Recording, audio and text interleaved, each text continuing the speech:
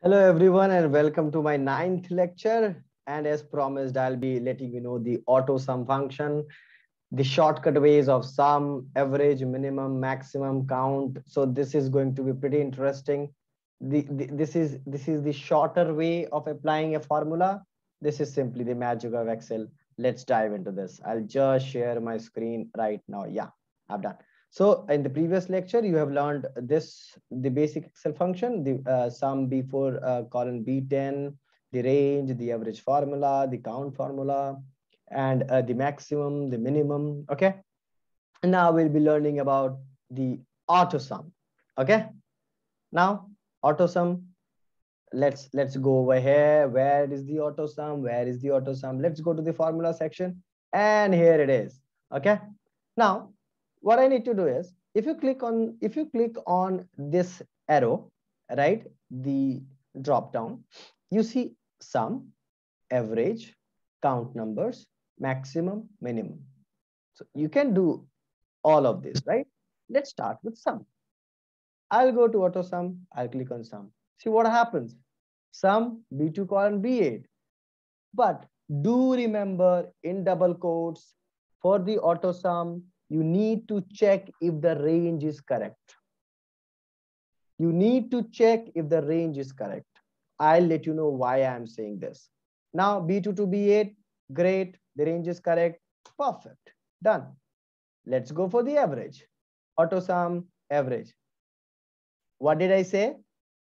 Do check the range is correct. Now, for average, the auto sum is also including B9, which should not have been done, which is incorrect. So I'll do this. B8 to do. This is done. Again, click on auto sum, go to count numbers. Nothing comes. How is this possible? Why did I press is equals to? Go to count numbers. Again, this is selected a wrong range. You can do it via mouse. Select till B8. This is done as well. I'll do the maximum. Oops, done. So simple. Again, the range is incorrect. I'll go and do the range correct. I'll again use it over here. I'll go to minimum. That's so awesome. And this is done. Isn't this easy and interesting? Now, I'll just do Control R. Each and every formula is done. Everything is correct. You can go and check sum E2 to E8, maximum E2 to E8. The values are correct. Isn't this very easy? I'll tell you the easiest way, easier than this. But let's do this as well. No is equals to, no need of any is equals to, go to auto sum, sum B2 to E2. That's awesome. Again, yeah, I needed this sum, right? B3 to E3, that's very, I guess, right? Yeah, this is correct. Again, auto sum. Oops, I'm sorry. Formula, auto sum, sum. Now, the range is incorrect. Again, I'll select the correct range. So the only demerit for the auto sum by doing this way is at times the range is selected in a wrong way. So you need to go and correct this. Okay, I'll again do this.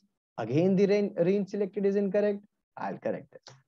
So this is the way we use auto sum. Right? Again, these green triangles I told you in the previous lecture, just ignore this. This is done. Now, shall I let you know the more easier one? Let's do this. I'll just delete this. Okay. What I'll do, I'll select this. I'll press the control button from my Excel from my keyboard. Oh, let's not learn this for now. Let's learn the easier one first. I'll select all of them, press and hold Alt key, and then is equals to. And this is done. This is the shortcut for finding the sum, right? Again, if I need to do this over here, Alt is equals to. That's awesome. This too is done. Sorry, right?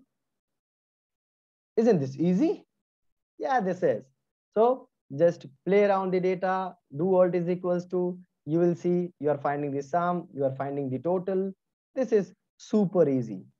This is the magic of Microsoft Excel.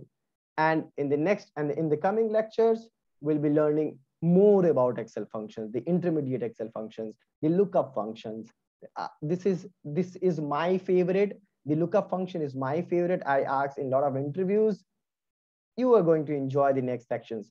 Stay tuned, be educated, and change the world. Thank you so much. Have a great day.